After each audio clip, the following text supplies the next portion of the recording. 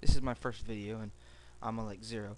And in this tutorial, I'm gonna teach you how to make how to hack a flash game. All right. So first, open up like Cheat Engine or Art Money or something. I'm gonna use Cheat Engine just because I like it better, more used to it. All right. So you got that open, and then you'd open up your browser. I've got it on MechQuest. Let's see here, and bring this up again, and then you open your process menu. It would generally be flashing. You go down here, select your process, hit OK. Alright, and then say you get in a battle or whatever.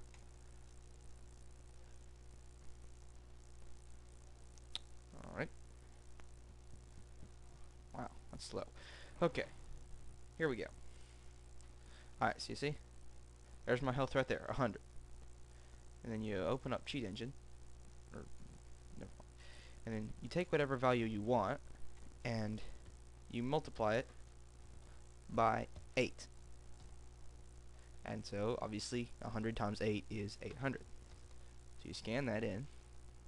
This might take a little while because it's scanning everything that's happening in Firefox.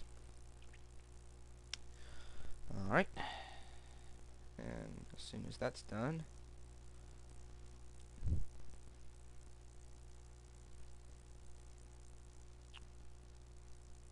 alright, here we go. See, these are all the values with the number 800 in Firefox. Alright, so let's take some damage.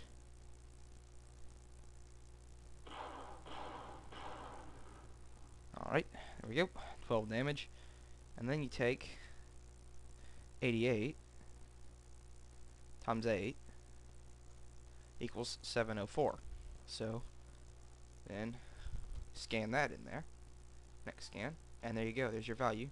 Double click it, double click this, and you enter whatever value you want times 8. So say if you wanted him to have 800 health, you times that by 8 and you get 6,400.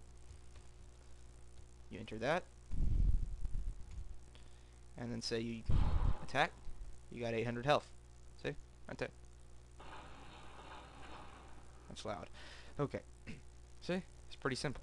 And then you go in here and you're tracking that health. But you see, it only did it for one turn. So say, it's like, dude, I don't want to just have to reset this every single turn. Well, that's easy enough. Say you want them to have full health. Enter the original amount, 800, and click this button, frozen. That means the value does not change. So now, you can use this, see, it's at 100. He'll attack you. And it's still at 100. But, so, I mean, you could just completely wail on it. You can do the same thing with this. Although, that's a little bit tougher because you don't know the exact value. So, but I might make a tutorial on that some other time. Alright, that's it. Pretty simple, eh? Alright, see you next time.